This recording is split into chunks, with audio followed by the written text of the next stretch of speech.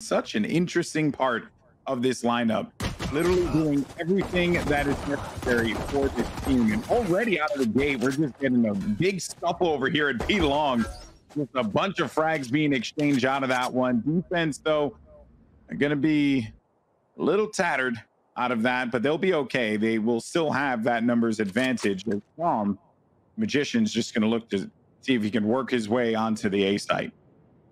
Certainly, pistol rounds very important. For HomeLess, they have a 65% win rate on pistol rounds coming into this tournament.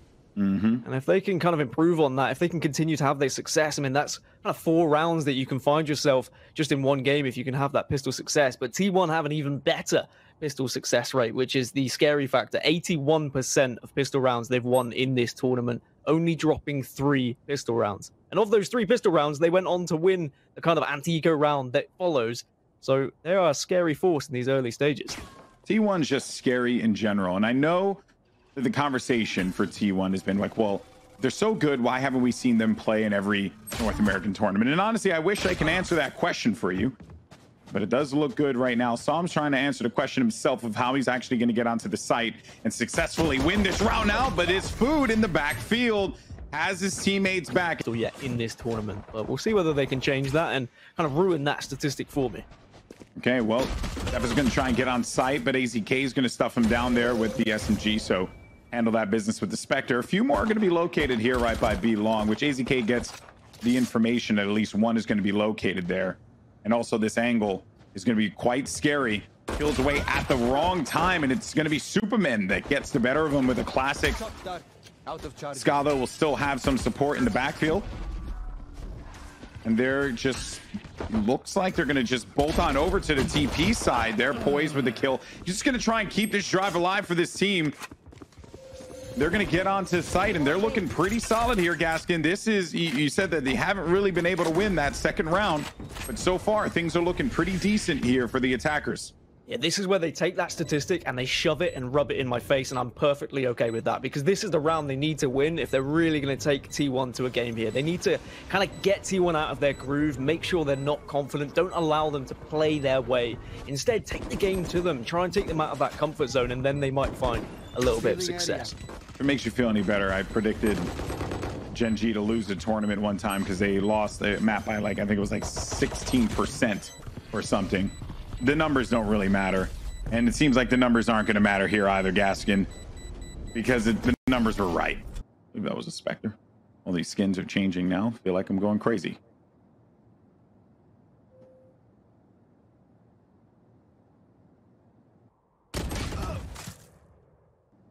Just as we say that, Poise end up picking up 2 picks from that one, Gaskin. Looking good so far. Yeah, looking good, but maybe crashies can do some work here. He's just going to go into his own cyber cage. He will manage to get straight on. No, he doesn't. Supamen will respond perfectly there. I mean, he was caught off guard. He was just able to turn, and I guess that's the difference between having a Phantom and having a Bulldog. Oh, exactly. The damage output's going to be different. Ska's going to have this angle here. Waits for 1, waits for 2, gets 2. Wow, great play from Ska as he looks to locate the 3rd, but Laski's there to stop him right in his tracks. They will get that spike back up. And that looked like it could have gone real poorly there for HomeLess. They managed to keep this one going. They will get that spike down on B, leaving just food in a 1v3. Will get scouted out here by the Owl drone.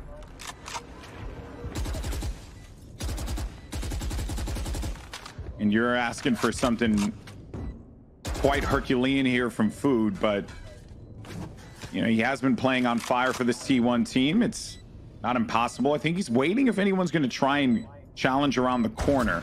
He's good now. Doing his due diligence as well, checking all his corners. Knows that typically one's going to be inside a hookah. He knew it, but Poise just had his number and was able to take him out. That is going to give him that 3rd round win that they needed, right? A little bit of a mix-up now going into round 4. It's going to affect the... It could be the one player. It's going to be food in showers, and maybe he can catch a player off guard here and do a little bit of damage. If he gets this kill, it actually could be pretty big, and he is going to get the kill. So that means he gets the weapon as well as his orbital strike is now going to come online. They can use that for some stall or to retake this site if they really want to. But it's going to be real challenging for them to do it. Sky uses Hunter's Fury. threw some shots out, didn't really connect with anything, but did slow down that plant. Ultimately, they are able to get this one down. Now the team's going to look to group up here as they make their way through the attacker side, and Som is going to get caught in the corner. Brax is going to be there for the connection. Supamen though with 2, and even though fRoD, he did manage to get out that orbital strike, he didn't get any kills with it, leaving just 1 player left alive, and that just everything he did there, that round, giving them the site, retaking it along with the orbital strike, he was able to do the job that he needed to get value, like inherent value out of it, right? Could be tangible or intangible, you know. In this instance, it was just the idea of pushing them all back. We were able to benefit from that one greatly. Oh, Scotch has got the top of the hat of Cypher. There goes the orbital strike. Laski, though, is going to get the better of him with a blast pack. Brax, though, there to meet Laski on his descent down. Finds 1 player in the corner, but POISED somehow, some way manages to win out that fight against Brax. In the backfield, though, going to be a few kills going to the favors of HomeLess, and that is going to be a 2nd round win here, and opposite ends here on Bind. Supamen will get the spike down. Spike planted. You know, I think they're rotating because they probably watched those games yesterday as well from HomeLess. And HomeLess, they went out of 8 of their 12 attacking rounds, they went towards A site. They very rarely went towards B. And I think T1 were just kind of gambling on that and saying, well, what do we think they're going to do here after that B execute? They're probably going to go back to A. They weren't able to do anything with it. It means now they just have to wait, and they're going to do what they can with this gamble and just save the ghosts that they've been able to purchase. But, I mean, it was a risk, and they weren't rewarded for it. Yeah, they all grouped up at the same time. They will get some encounters here and some exit frags. Potentially, but it doesn't seem like anyone's going to be running into the spawn there anytime soon. But that will be a clean round, and... Practicing something with a shock dart. Let's see where this one heads. I mean, that is a ridiculous shock dart, might I add. As Laski's going to get the opening frag onto fRoD. POISED will also follow up with a 2nd, and it was just trying to connect with anyone that was outside of showers, and it's worked perfectly. They pushed onto the A site here, and they've got control of it, and Spike is going to go down, GB. That is a wild lineup. Even though it didn't lead to anything, just the fact that this team has been able to put that kind of strategy together. dephh is going to have an angle here, but does not get a kill. AZK will get a headshot onto dephh. You got Scott watching the backfield as they try and move on out. They might want to, yeah, I think they're good. I mean, this is going to be another round win for HomeLess, and that just means that they're going to be able to get this round, this lead that I genuinely didn't expect to see. HomeLess has given us some new material, Dan. Yeah, HomeLess are showing us what they've been practicing on Bind, and when you consider the fact that they are a newly formed team as well, the stuff that they are providing, it's impressive, excellent. The man came 2nd place at the Fortnite World Cup. That is not an easy thing. He was one of the more consistent players in that game, which is impressive. Unfortunately, also another consistent champion in his own right is Skadoodle, who stuffs down the dephh and his poor Cypher. Brax just going to play this one out. Now he's going to get aggro here right by B short. Does identify 1 player. Supamen is going to get caught off guard, and the spike is now going to be down, prompting this rotation to come through. Som waiting this one out. He's going to have to back away, but gets burned by the molly. Oh, man. Laski, though, still going to be on site. Here comes the showstopper. Is it going to be the bane of all these players' existence? No, instead, it is crashies who waited that one out. Gets a headshot, ends the round there, but oh, Brax, I love to push up into hookah, and then the off, of course, just stopped anything. And here's the aggression yet again as Skadoodle once again taking down dephh, and deph's not having a good time lurking on that B site. Indeed, he is not, my friend. It has been a struggle, without a doubt. We'll get called out. Crashies didn't locate what he was looking for, and then Laski's gonna keep on pushing on through there in the showers. It's been hit or miss this game, but been working out more times than not. The Laski maintaining control of the shower area. You're gonna have these 3 players, apologies, making their way through the attacker side or the defender side. I'm all over the place right now. I'm so sorry, chat. Everyone's just lolling at me. They're all laughing at me, Dan. Can you believe it? You're going senile in your old age yet again, GB, and it's It's okay. true. It's very true. We forgive you. That's your one. That's your one. You'll be perfect for the rest of the cast now. I have to be, obviously. You know, this community expects nothing less than perfection. But again, it was the Sova lineup and the recon bolt that allowed them to so successfully push onto the site, and now Laski's just clearing things up onto brax, and brax is going to be another kind of save here for T1. They're backing off, they're getting away, but Poise wants a little bit of this action. AZK denies it. But yet again, another perfect execute on. So playing T1 close. This is what I did not expect to see, if I'm being honest with you, though. crashies, he had to witness AZK just get bodied there, but crashies is going to be playing the cubby. Does manage to get one. Ooh, no, will not be able to stay alive. Played the cyber cage and was kind of caught with his hand not on the gun quite there. Thought he would have actually gotten the tag on that player. Yeah, he got the first one. So, yeah. Wasn't able to follow up and do the damage, but still 2 players remaining. Skadoodle did get a little bit of information there, and maybe they know there is going to be a rotation towards B. The dephh is desperately trying to get out of hookah here, but he is being careful. Knows that it is an easy peek from that defender spawn. 2 versus 3, but Brimstone is low. fRoD is just going to be waiting over on that A site. And they've got time to work with here, GB. Ooh, I don't think brax saw. dephh poked out the worst time there, and this actually could... This slow play could get into the minds of T1, but I think that they're just going to rest this one and wait it out. They have angles everywhere. They're very confident that they will be able to locate this. They have that numbers advantage. Oh, and Psalm just squeaked right by. So yeah. Psalm did a whole sweep around, and fRoD didn't see him, but he's going to see him here because he has no other choice, and he's going to meet him right at the front door, and he stuffs him at a short, and that is going to end this round here for HomeLess.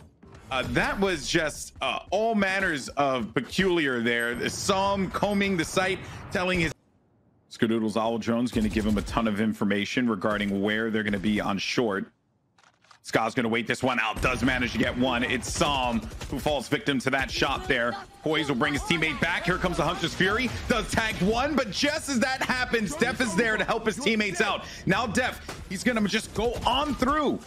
He went through the cyber cage, saw brax, but apparently just did not have an angle to be able to take him out. AZK watching the corner.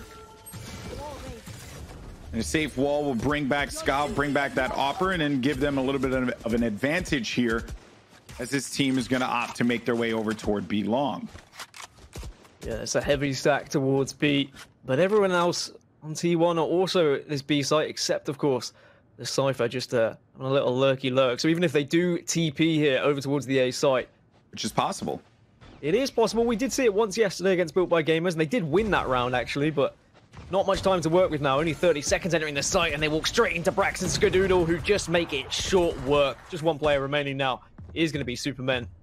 Does at least get another one, and suddenly makes it a 1 versus 2, but fRoD finishes things off with the op in a little bit of brim-on-brim action. 6-5 now, Golden Boyan left in the tournament. We would have had a T1 versus 100 Thieves action, but didn't work out because HomeLess said no, and here's the aggression yet again. brax taking down Psalm, and they instantly have that player advantage and all the information from the neural theft. That changes dramatically if Psalm saw both players crouching on the box right by the window. It really does, but they're still going to be able to get the spike down, so things are at the very least looking just a tad bit better for HomeLess. They simply need to be able to find these frags, and just as I say that, though, brax is going to be the one to find it instead. All these ults are going to be used. Laski's going to be in the backfield here. He goes, pops the showstopper, and his teammate's there to pick up another one, but brax, he got himself 3. It's now going to be a 1v2. Can brax clutch this one out? Both players are going to be playing around lamps. brax making a whole heap load of noise as he's going to just push his way forward here. Does locate one. Can't even get the ace. Can he get the ace? As brax, he's playing this one smartly. He's waiting to see if this is going to be a push from Poise, but Poise has a time, and Poise clutches it up. T1 just having a weak defense and maybe a great offense, but it's already not going to start off all that wonderful. Braxo does locate one. There is going to be two players there playing for each other, playing for the cross. And Laski actually gets a little aggro, pushes out, but the ghost from Brax is true and lands a headshot. The wall placed down on lamps, thus preventing them from being able to get in front of them or take some presence behind. Now they're going to have to deal with dephh here at heaven. 47 HP though. Shock arrow lands right on its target. dephh does get information. One's going to be located by the cubby. He's keeping his crosshair there. Does dink him. And finally, they will get the kill, leaving just only a few players left alive here to try and hold this one down. It's AZK. AZK with two, and then Brax. We'll see if luck can be the factor here. Perhaps, but it ain't gonna really look like that. Brax gets 2 kills there. There's dephh though with a shorty. Okay, I peep. You got the Ronin skin. The Ronin, you hear me? The Oni skin on that. Shout out to the Ronin skin Bulldog though. And now T1 do get onto this site. It was looking good there for a moment. They're gonna be okay. There's only one player's left inside of Hookah. It was Laski. He made short work of him. But he's actually going to pop the nade, which is going to slow things down, or at least you would think it would. It does. It gets 1 kill on food, a big kill, as a matter of fact. Brax will be sent right back. And the spike is not going to be down in front of the site here. Brax, you know, if there's a man who can make the play happen, it certainly would be him. He has 20 seconds remaining.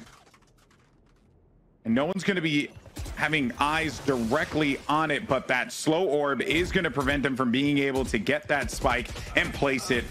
And finally, HomeLess will be able to get themselves another round win, keeping this one incredibly close. Really quite a commanding force in the North American scene, as they are going to push onto site now. Laski gets a 2-for-1. Absolutely huge, but Brax is there to shut him down. But they've already been able to work their way onto this site as the rest of the team now rotate from defender spawn. You gotta stop that boy before he starts to pop off. It'll be scary for everyone else.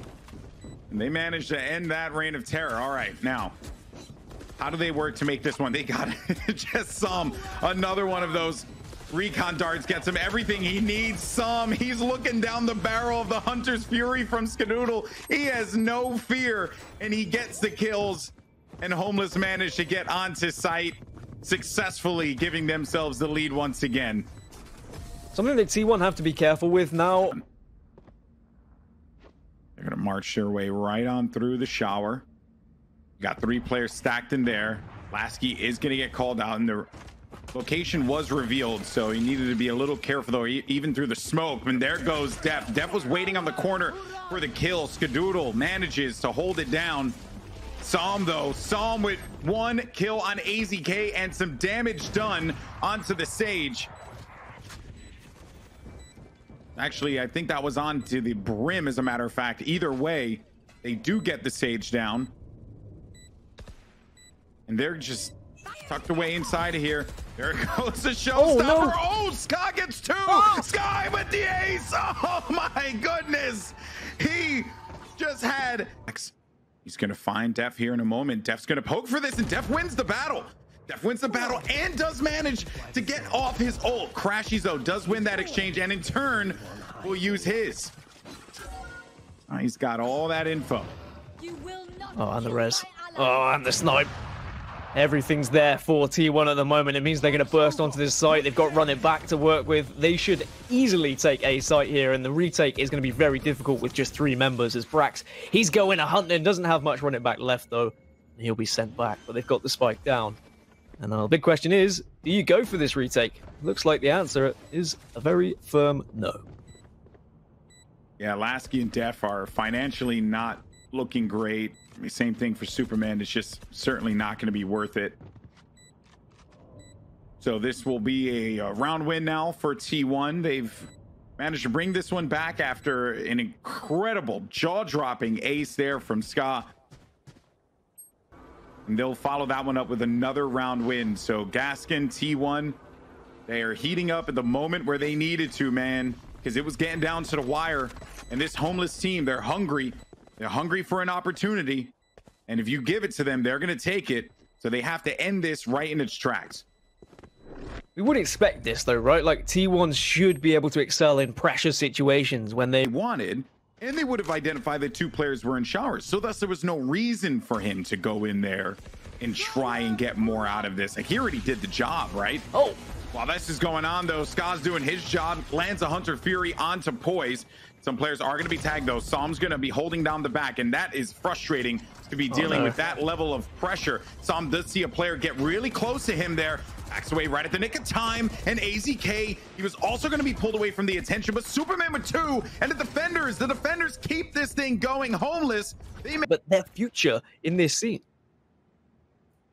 No one's close to an old quite yet, but Laski playing an aggressive angle and showers.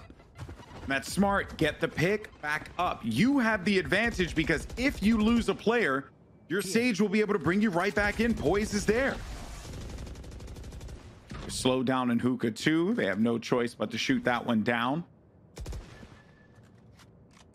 dephh is going to be playing this angle here along with Poise. They're waiting for the footsteps. If they drop down, have no choice but to commit to that sound cue that will typically happen when you make your way out of window. That is not going to be what T1 opts to do then. Instead, they're actually just going to be marching their way through the market. And if I'm correct, did get that indication that through the owl drone that one was going through the market. So perhaps it will give them the intel that they need. Maybe. In the utility and the smokes are going to come out now for T1, and it is going to be an A site take here, or at least they're going to attempt that, but Laski is going to get aggressive out of heaven, and here's the Supamen as well. Him and Psalm have done so well holding sight. Skadoodle's doing a little bit of work with the op, tries to go for a wallbang, but he's going to have to back off and probably going to save at this point. And it's going to be yet another round going in favor of HomeLess, where their holds have just been too strong because they've been fearless. They've been pushing through smokes, they've been watching their angles correctly, and their crossfire has been incredible. The teamwork is on point now for HomeLess. I think that Psalm's owl drones and his recon darts have just been coming out. Few players are down. There goes the flash now. They're going to get onto site here, but Psalm and Supamen are going to be there for the connection again. Boy's waiting around the side. He's waiting for food to just poke this, but instead it's Supamen who gets another kill over by the garden, though. It's Psalm locates crashies. Last player left alive. It's Skadoodle. You have the op, my friend. You have to make a play, but it's 1v4. 30 seconds remaining. Oh, man. That's it. They really just have no options. He wants to do a little bit of damage to the economy whilst he gets out. I understand why they bought up in that round. They bought up around the op because it isn't guaranteed Skadoodle is going to be able to get an op in another round. Okay, yes, he might be able to keep it here, but I think they're going to go hunting. They're going to want to take this op off him because it's going to be such a comfortable round if they can kill Skadoodle here. He needs to go clutch. He's got 5 seconds to try and do stuff. He does spot one player, but he lets him go. The trigger discipline is excellent and might just keep him alive. No way. Oh, dude, that's so BM. So messed up. But he's going to get 2. Manages to get another tag. Can he connect with anyone again? No, he can't. He's done his job. He's got the info here, GB. Indeed he did, and Poise is going to get the kills. That's 2 for him. Playing in the back, Skadoodle ends him with the snipe. 2 players left alive here for T1. This is the round.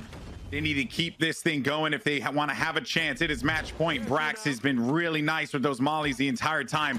Actually having to force out dephh, but dephh had no option to move around, so they get the kill. This has actually become a slightly manageable situation here, but it all depends on what Brax can do. They know Brax is located by garden. He's making a lot of noise. They know that Ska is by hookah. He's made a lot of noise as well.